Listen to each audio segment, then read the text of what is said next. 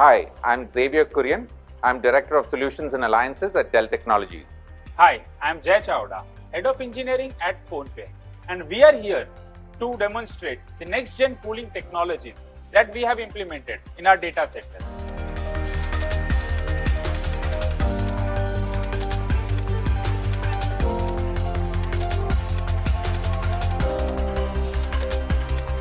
Data centers today are typically air-cooled, and the efficiency of a data center is measured by a metric called PUE, which is power usage efficiency. This metric in India is typically at about 1.6, which means if you have 1.6 megawatts of power in a data center, 1 megawatt is going to be used for IT, and the rest of the 0.6 is going to be used to cool the 1 megawatts of IT equipment. At scale, this presents an opportunity to improve PUE and save power. At PhonePe, we are committed to being environmentally conscious and want to minimize the power consumed in cooling and give that power back to the grid. This commitment is what made us look at ways to reduce the PUE. This data center has a planned PUE of 1.27. It is expected to reduce power consumption by 1.58 megawatts. NTT has been an equal partner in this journey, not only providing expertise, but unstinted support and commitment towards joint objectives.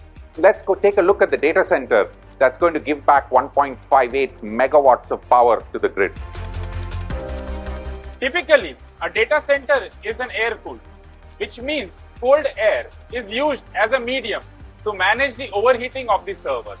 So let's show you our air-cooled setup. This is our cold air containment area. Over here we have a 42U standard rack in which we have mounted around 13 servers.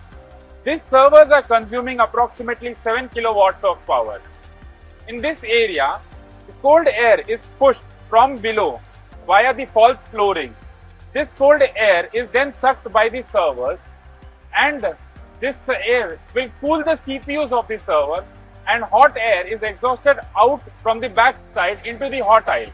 The industry standard for an air-cooled data center is about 1.6 PUE, and that's largely driven by the temperature and the volume of air that you can push into this cold aisle containment area. If you increase the volume, you risk breaking containment. Reducing the temperature reduces efficiency. As an alternative, let's look at the next technology.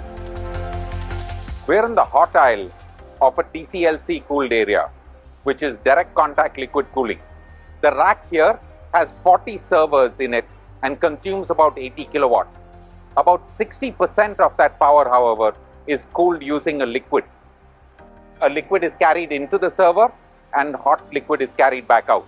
Now, since the CPU is the most power hungry and heat generating component of a machine, doing this DCLC setup reduces the PU to less than 1.3.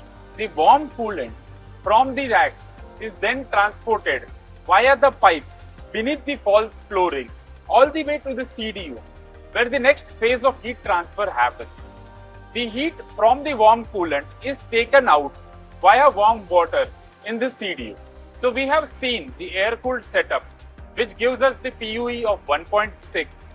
We have seen the DCLC setup, which gives us the PUE of around 1.3. But now we have something even more cooler to show, which promises a much more efficient PUE. So we are talking about liquid immersion cooling setup. So let's go take a look at it. Introducing the newest and the latest innovation in the field of alternate cooling. We call it the liquid immersion cooling. In liquid immersion cooling, we have a horizontal tank, or we call it as liquid immersion rack. In this rack, we fill up around 1100 liters of coolant or a synthetic oil. This oil is maintained at a temperature of 40 degrees.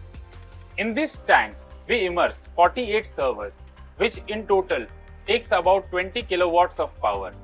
How this works is the oil from the rack absorbs heat from which are generated by the servers running. This oil is then carried to a CDU, which exchanges heat using heat exchangers into water, and that water is then pumped onto the roof into a dry cooler. Again, working at very high temperatures, the oil works at about 40 degrees. The water can be as hot as 38 degrees, and therefore it is a lot more efficient to cool the servers that are working. There are a few modifications that need to be done on a server for it to be able to work immersed. First, you can't use thermal paste. It dissolves into the oil. Heat sinks need to be modified. Fans need to be removed. And power supplies need to be modified to be able to work immersed inside a liquid. While the liquid is dielectric, which means that it is absolutely non-conducting, these modifications are required for optimal functioning. The CDU forms a central part of this system.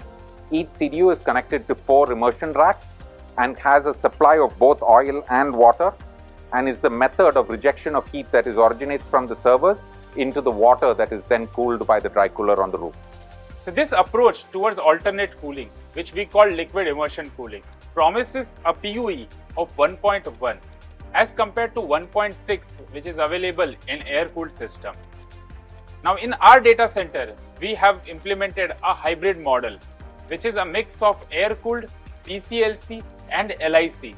And this hybrid setup promises a PUE of 1.27, which is still a 26% more efficient than doing this entire setup over air-cooled systems.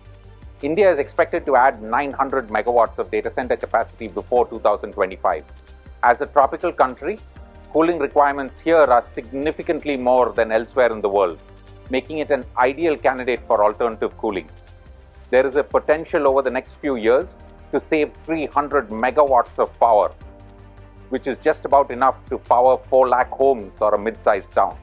We at PhonePe are proud to bring India's first ever commercially used liquid immersion cooled data center. And yes, we are just getting started.